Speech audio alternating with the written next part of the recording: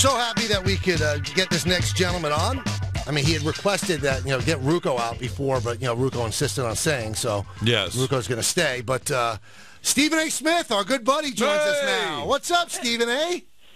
What's going on, fellas? How y'all doing? We miss seeing your pretty face here, man. I don't want to get contentious right out of the box here, but I need to know why. Right.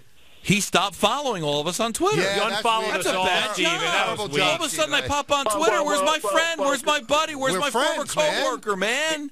Here you go, starting trouble. What happened is that the Twitter account that I had when I switched devices, all of a sudden I turn around and wake up one day, and it literally had me following 500 people.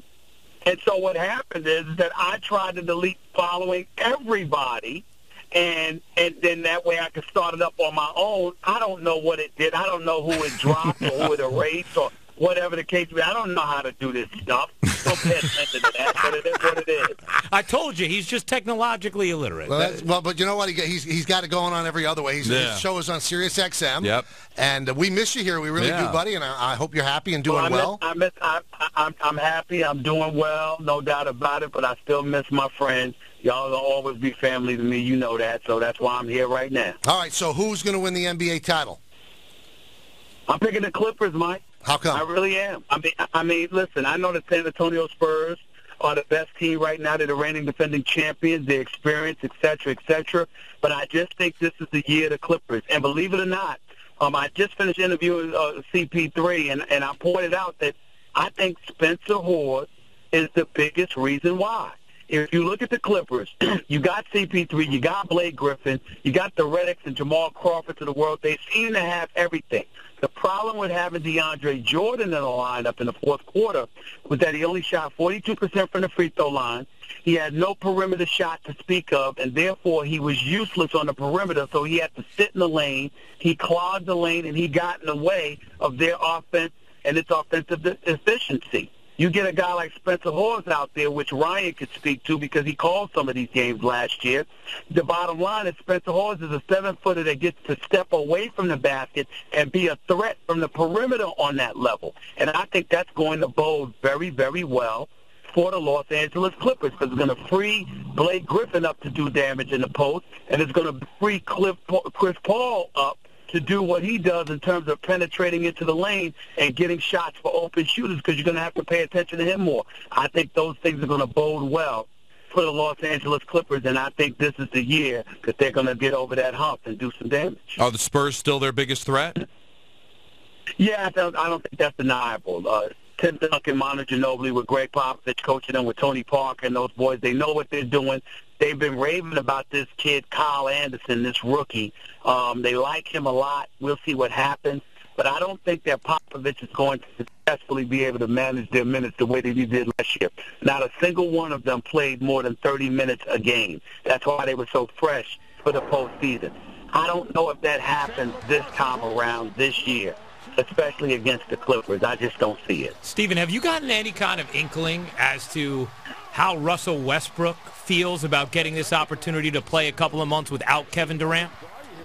Man, I'm told he's salivating at the mouth for this one, man. He's loving it because, he doesn't mind Kevin Durant as somebody he loves dearly, and we all know that Kevin Durant's a big-time player, probably the second-best player in the NBA. But you're Russell Westbrook. You are supremely confident in yourself. He's unstoppable offensively, as you well know. He may be erratic, but it's not like somebody can stop him. And so I think he's using it as an opportunity to really showcase his skill set and him being that franchise-caliber player. Because keep in mind, both he and Kevin Durant are going to be free agents within the next 2 years. And as a result, Russell Westbrook is possibly looking to go back home to L.A., and Kevin Durant is possibly looking to move on to either Washington or New York. And so because of it, Russell Westbrook is going to look at this as an opportunity to validate his greatness as an individual franchise caliber player, and I think he's going to take the bull by the horn and put on the show. We're talking with our good buddy Stephen A. Smith. He has his show on Sirius XM. You can see him on all the ESPN platforms as well. Stephen A., you mentioned the Knicks. You mentioned New York. 40.5 is the number in Vegas. Are they going to win more or less than that? I got the Knicks winning about 42 games. I think Phil Jackson, his system, and Derek Fisher are good for 5 games. 5 games better than they were last year.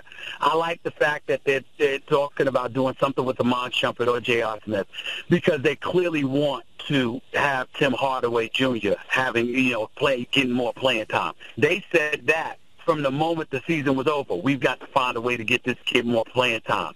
They really, really love his upside. You look at Carmelo Anthony. You know what he's going to bring you. I think he can still bring you what he's been bringing you. You look at Amari Stoudemire. Nobody anticipated that he was going to be able to do but so much last year.